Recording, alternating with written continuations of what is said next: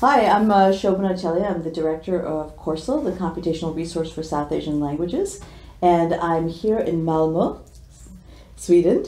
We're really lucky. I and our collections manager, Mary Burke, are visiting Dr. Inga-Lill Hansson, and we are so excited to be here because we are experiencing her hospitality and also seeing the wealth of information that she's collected over her lifetime on the language and the people of the of Akha community from Thailand. And so we're happy now to have a conversation with her about her work with the Akha and her life experiences there. And we just have a few short questions. We'd really just like to hear you speak more. But just to start the conversation, I wanted to ask you if you can tell us how you started out working with the Akha.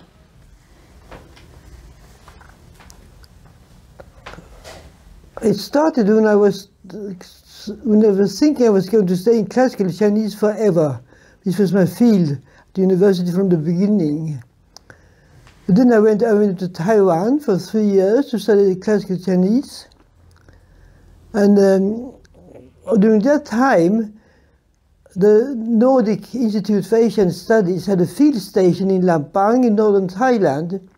There was a group of us with, led by Professor Søren Erol, professor of Chinese, now deceased, Viggo Brun, a Norwegian who was teaching Thai and interested. And we got an informant, an Akha informant down to Lampang and starting learning to do field work. What do you do it? How do you approach it? How do you write it down? We had the help of a dictionary made by Paul Lewis, an Akha English dictionary. And so we started. We did that. I went from Taiwan for a short visit, starting on it. And then after 3 years, I went home. My home was in Copenhagen then. At the East Asian Department of Chinese Studies, and got an informant later to Copenhagen from Akha in Thailand,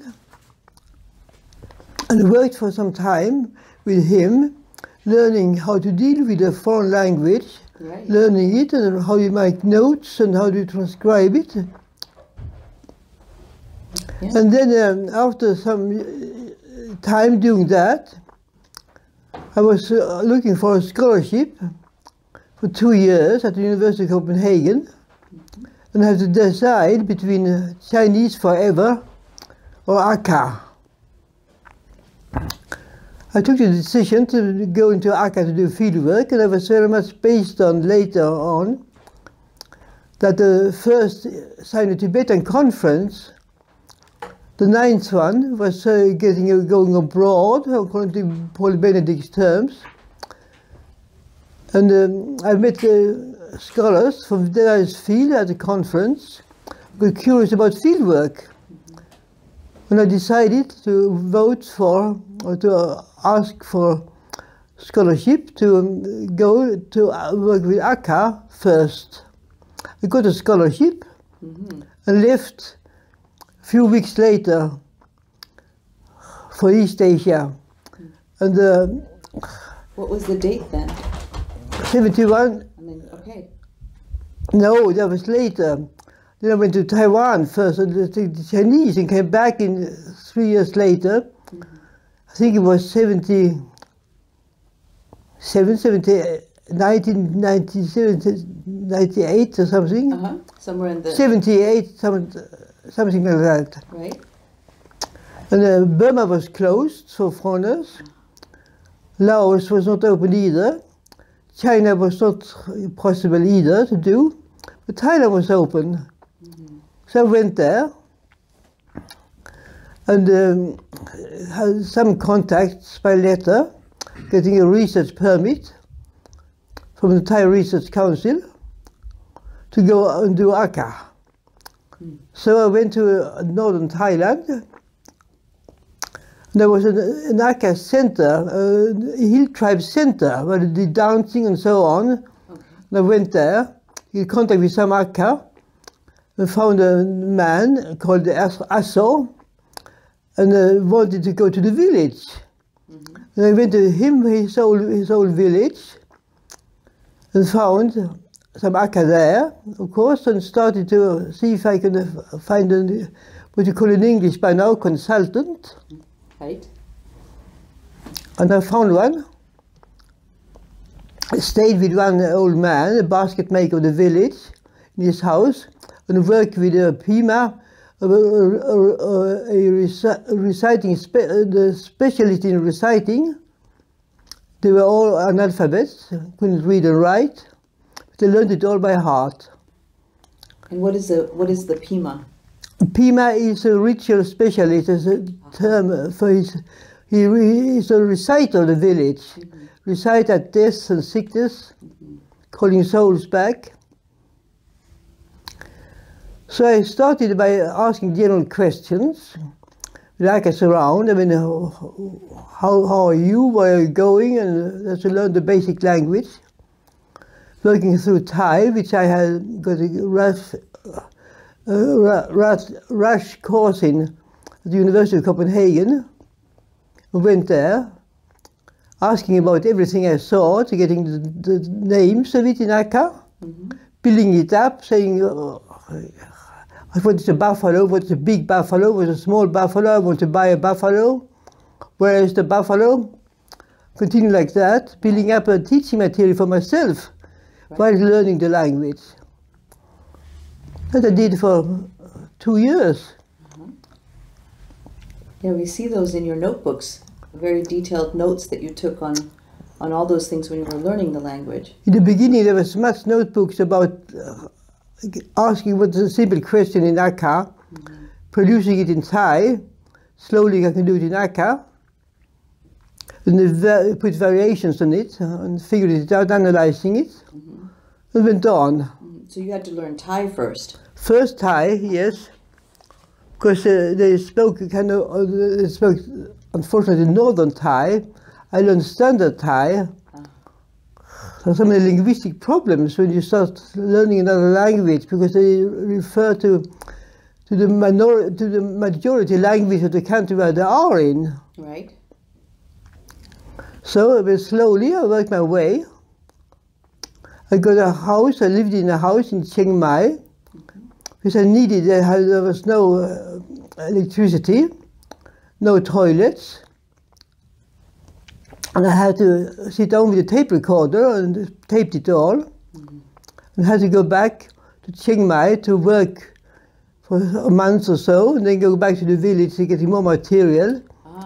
Getting down to Chiang Mai to write it out and file slips and new words I got. How long would you stay in the village? Usually, I went to and fro, usually once a month. Okay. I can't remember, so it varied.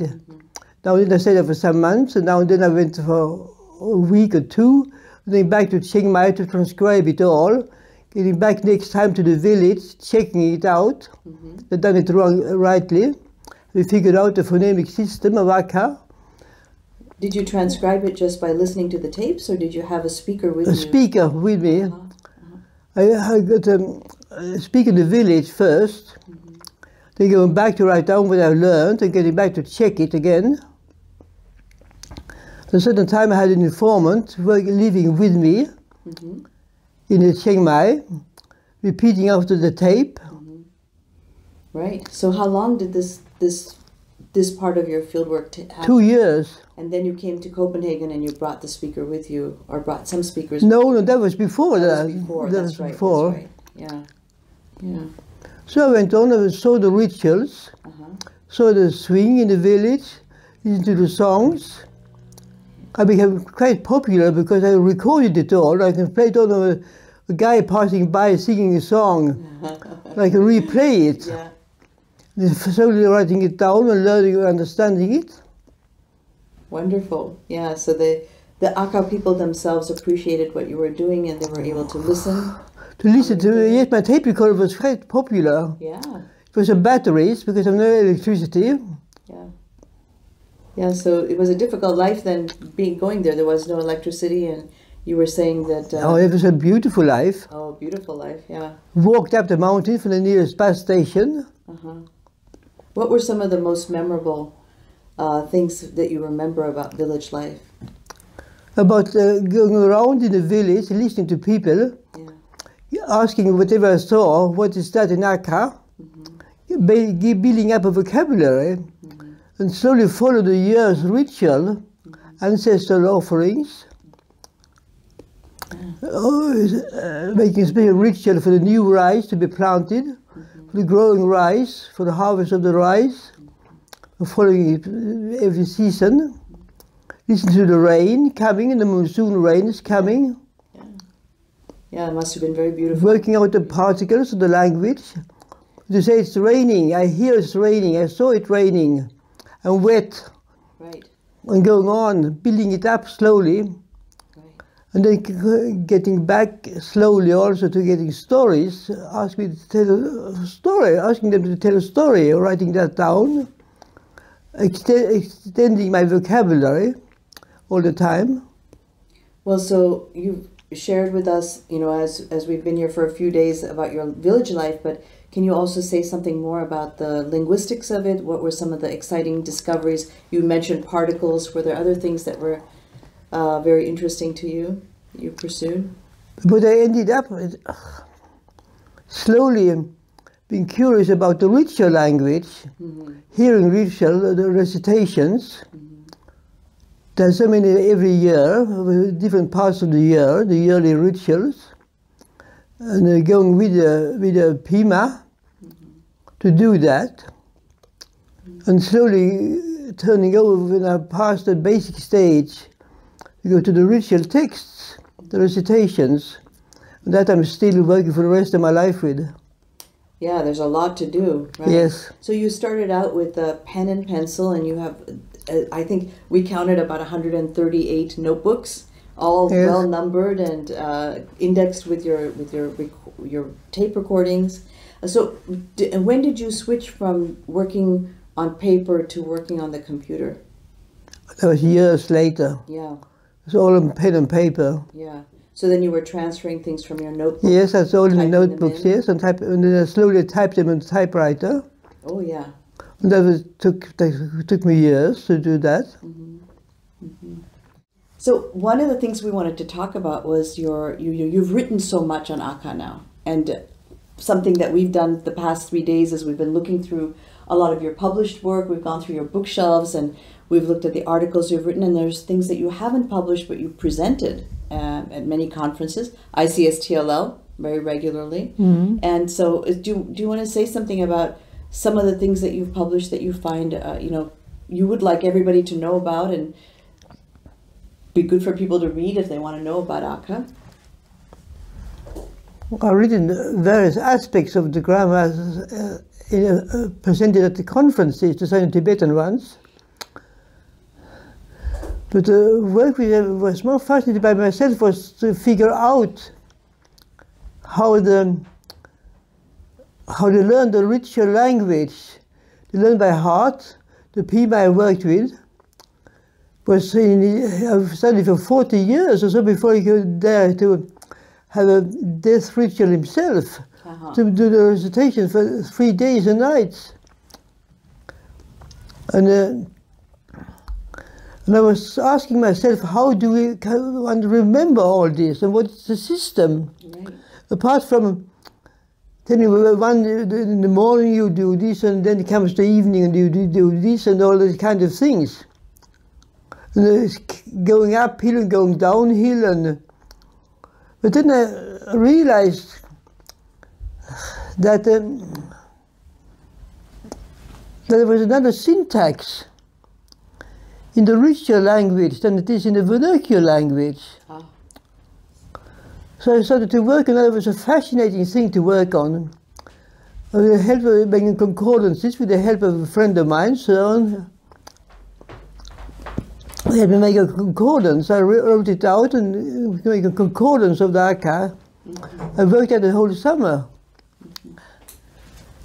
And realizing slowly that there was the say the syntax roughly of the same as the vernacular language. But for example, you say in Akha, Homa Zamor, rice, not eat, want. I don't want to have any rice. Okay. That you never find in the original language, because the negation has to come just in front of the verb, followed by a verb. And some particles, noun particles, have instrumental particles. For example, by mother, and the interplay between the prefixes and the negation, the suffixes. For example, mother is ama, 2 syllables in Akha.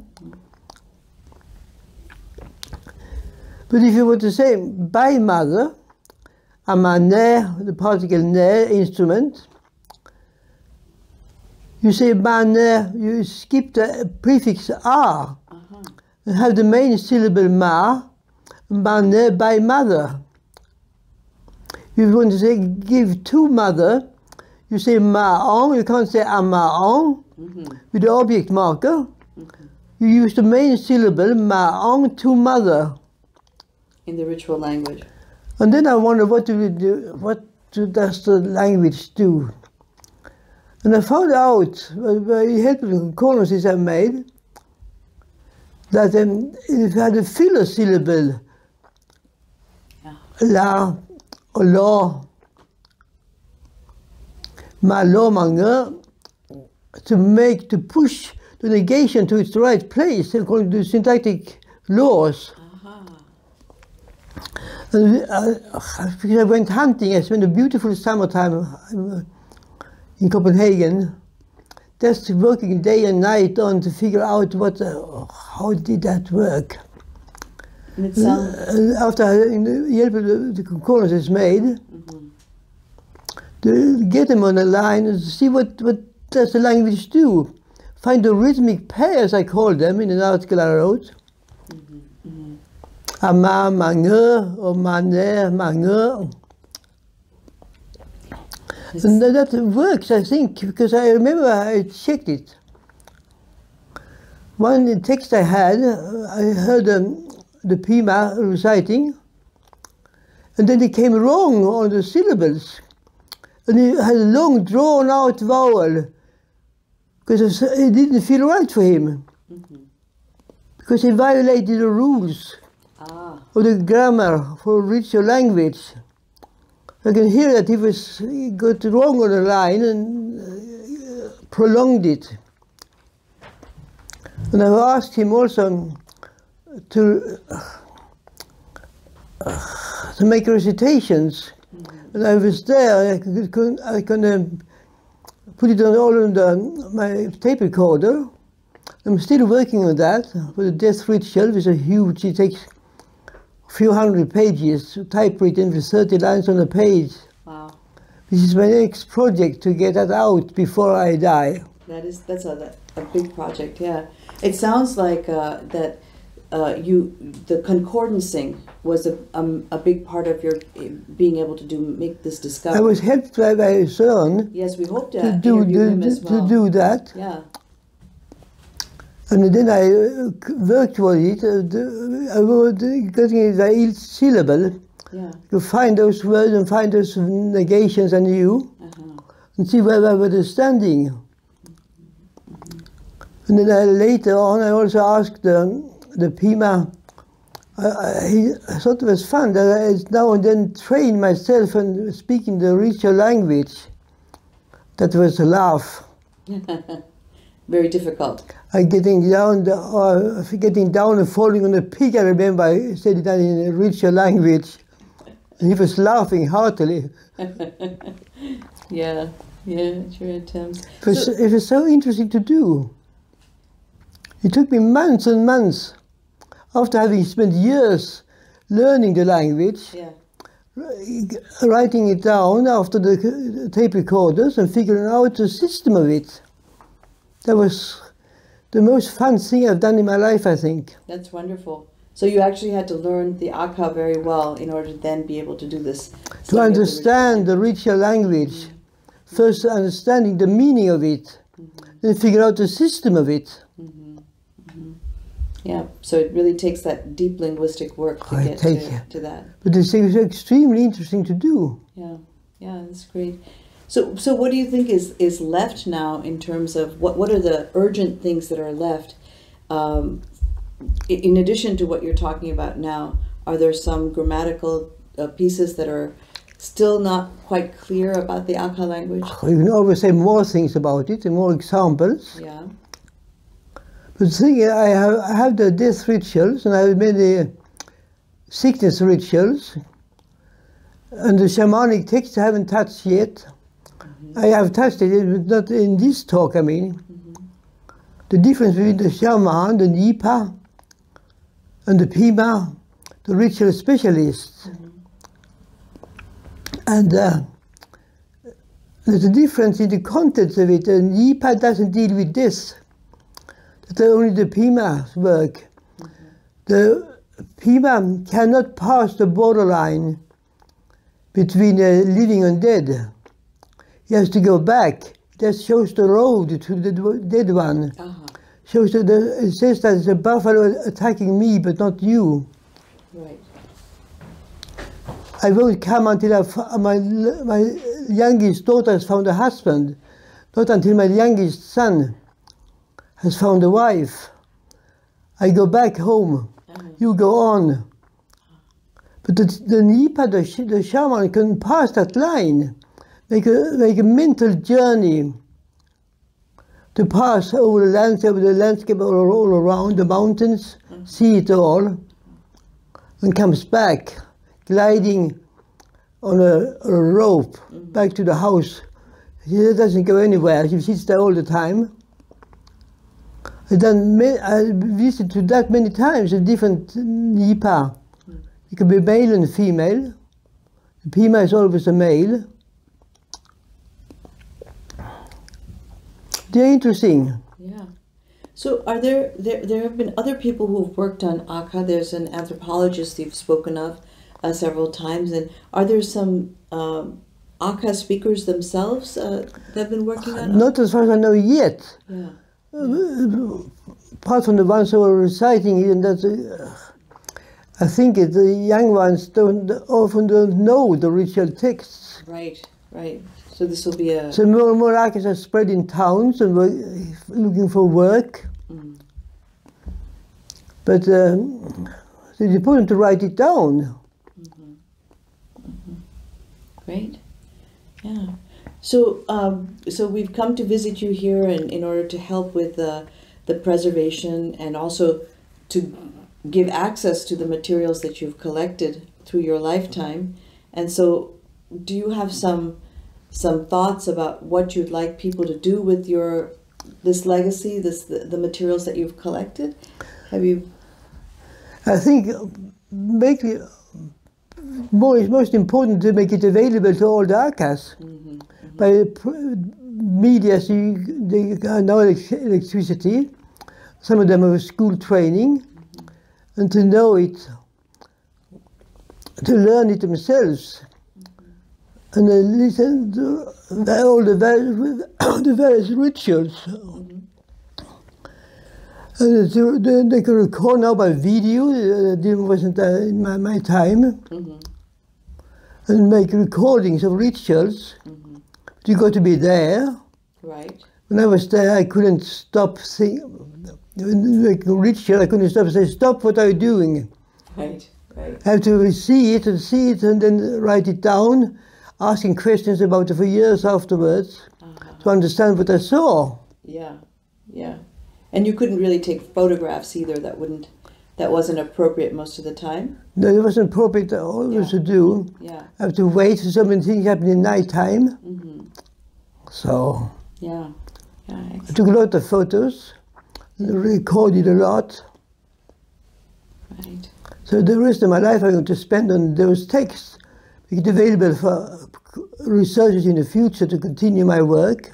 Absolutely. Find new ways, new approaches, and to keep the culture from living, have material to be able for everybody to go in and hear it.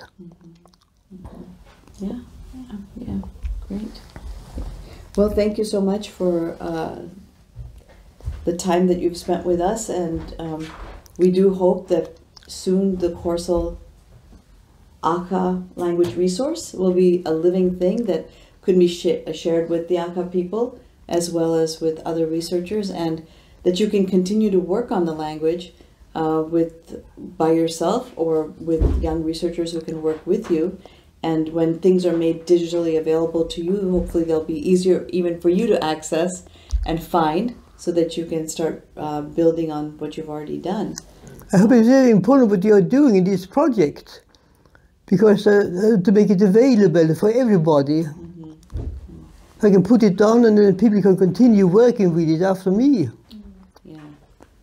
Yeah. And for the Akhas to hear it, and then at the time they will have their own specialists coming with higher education, maybe to write it down themselves. That they can work on it themselves, yes. Right, right, yes. Which they will always know it better than I ever will learn. It's maybe, you know, the only recordings that are out there, so it's very important work that you've done. Yes. Yeah, yeah, that's great. I think so, but they have other means now, can do it. Yes, nowadays people can use their phones. Their electricity. And they've got You can see what you're doing. Yeah, yeah. Great. Okay, anything else? Any last thoughts that you... I don't think I will travel anymore back there because I can't physically do it. But I think I will spend the rest of my life trying to make the things I have available for everybody to use. Most of them are most important consultants are dead by now. And the NIPA, the ones I used, I recorded, many of them are dead by now. But their names are kept by me at least, and when I write it down, I always tell who they were. Right. Right. So, maybe I'm happy also I can live in the archive so the Akhas can hear it themselves. Yes. And continue working with it so that it's not forgotten. Yeah, absolutely. Yeah. Okay. All right. Well, thank you so much. Yeah. And then we're going to probably talk to Soren as well. So, yeah. All right. Yes, thank you. Thank you.